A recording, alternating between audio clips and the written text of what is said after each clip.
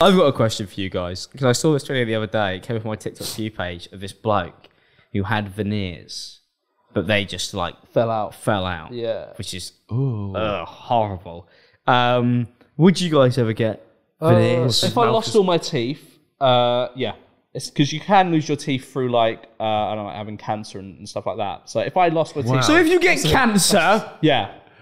I did not. What a cheery turn for this podcast. I did not expect that to. No, but I think there's exceptions. But what? Is one of the exceptions having cancer? Yeah, I think if that happens, or say I get like whacked in the mouth and my teeth fall out. I think you're a cartoon character, Tom and Jerry. Some big Boing. big hammer. They fall down like bowling pins. But and they make keyboard noises as they hit the ground. Yeah, but I like that instead of just saying no, I wouldn't. You've decided to give like the terms and conditions as to if I had cancer or if I got whacked in the mouth. Yeah. But anyway, no. If I got like healthy set of teeth, no. You just get like whitening and like an Invisalign or something. I know quite a few people with Invisalign. Because they look daft, don't they? They look a bit daft. They look fucking stupid. Yeah, they do look a bit stupid. Some people just look like they look like Bugs Bunny. Yeah. I mean, I might. The thing is, they're too straight. They're like gum shields. Yeah, genuinely. Like, it looks like, you know, like when you're at Halloween, dressed up like a fucking vampire or whatever. It looks like a bit like that. It's a bit odd. But, you know, if it makes people feel better about themselves, who am I to judge? I don't give a fuck if it makes them feel better about themselves. It looks shit.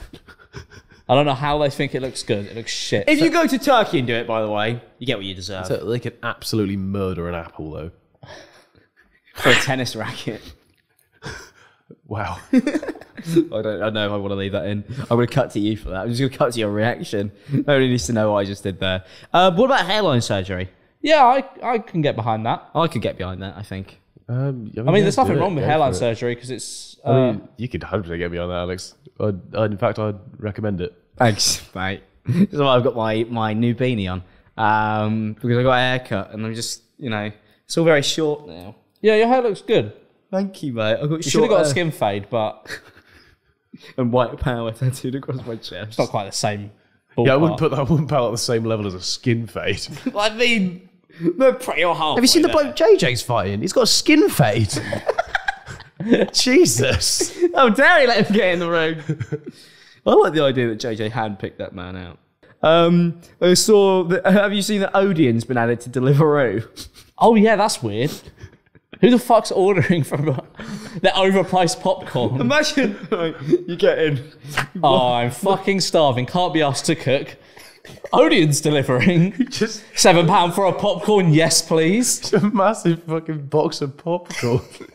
In a fucking one of those large Cokes in a pick and mix. Does the bloke just put it in his bag, just like a massive box of popcorn, just hands it over to you when you get to your house? Fuck me, that and a fucking pick and mix, man.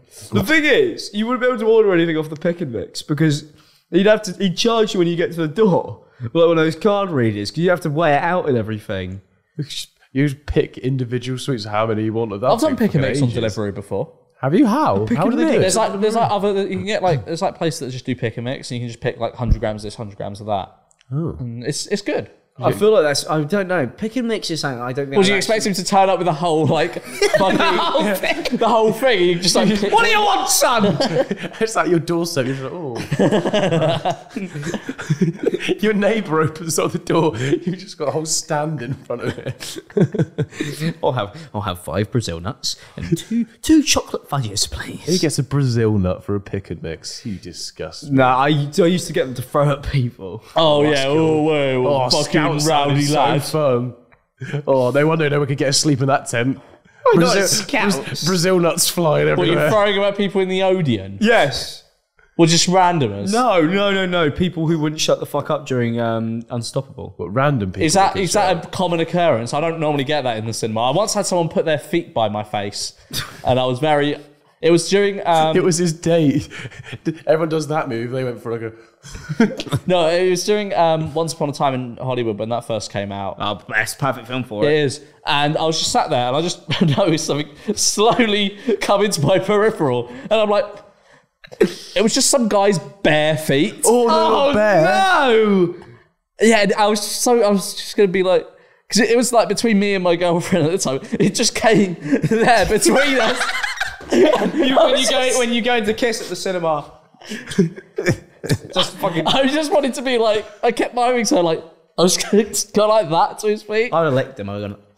Oh, That would have put him off. each their own, but that's fucking weird. That would have put him off, really, wouldn't it? What's the weirdest thing that's happened to you at the cinema? My one was, there's that scene in The Hobbit where they're all... Actually, can I tell this story? Yeah, go on. There's a scene in The Hobbit where you got like... Because I've only just realised now probably why that happened. And they're all hiding in barrels of fish, right? And they're being escorted in. And, they're meant to be low key. But then the guy's like, oh, this is illegal fish. So he starts pouring the fish out. But the dwarves are in there. The dwarves are in the fish. So they're going to get caught, aren't they? They're going to get caught. And there's just this guy on the other side of the cinema. Is he crying and screaming? Everybody be quiet the whole time. These guys, what a waste of fish! And everybody's just looks. Why wouldn't you be allowed to tell this story? Well, I think now that he probably was with like a carer, so he probably that's the way. Because what makes you assume that? Maybe he's just very. He was sat in that section. He's just a fishmonger. What section? There's a disabled section. Is there? At the back? Yes. Yeah. At the back, that seems pretty impractical. Up all the stairs. Well, man, you complain to the fucking Odeon. No, there's not a section up all the stairs. It's at the bottom. Yeah, surely it's at the bottom. No, it's at the back. Well, they just wheel him back up the stairs. Just get to the top. Surely the point of a disabled section is to make it more accessible. Not if you're the Odeon and you hate disabled people. Yeah, that's how. There's never anyone there. Yeah, but to be fair, there isn't anybody ever really in the disabled section when I'm at the cinema. But that's because at the cinema I go to, nobody fucking is ever in there anyway. Like, I remember I went to see Lightyear, and there was me, Seamus Gorman, one other person, and a crying child for the entire duration of the movie. So what was already a boring film was even more unenjoyable. I don't know why people bring their kids to the cinema if they're going to cry. Just as soon as my child started crying anywhere, because you see this was a big thing, wasn't it? What?